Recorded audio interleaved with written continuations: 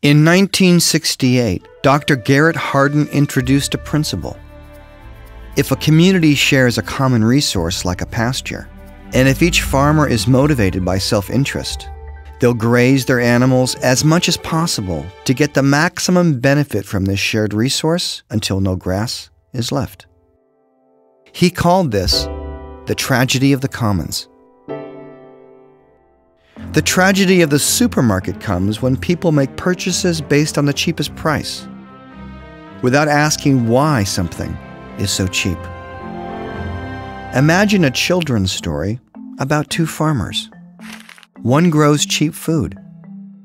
He takes government subsidies, uses cheap labor, pollutes the environment, and puts profits above people to create a cheaper product, which consumers want. They buy food in the same place they buy tube socks and lawn chairs, and they buy on price. The other farmer produces healthy food and is a caretaker of the environment. Except his prices are higher, so eventually he goes out of business.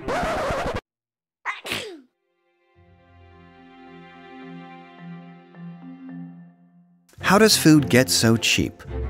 First, by removing costs from the actual price of the product. But those costs don't go away. When you buy cheap food, you have to pay to clean up waterways polluted by factories and agricultural runoff. You pay a higher healthcare cost to cover uninsured workers. And you pay taxes for welfare and social services for workers who don't make enough money to raise a family. When you add these health, social, and environmental costs back into the price of cheap food, it suddenly isn't so cheap after all. True cost accounting. It helps consumers know their food and navigate through important decisions when they shop for their families. Do you know the real cost of the food you're eating? To learn more about terms like true cost accounting, external costs, and the tragedy of the commons, visit lexiconofsustainability.com. And remember, your words can change the world.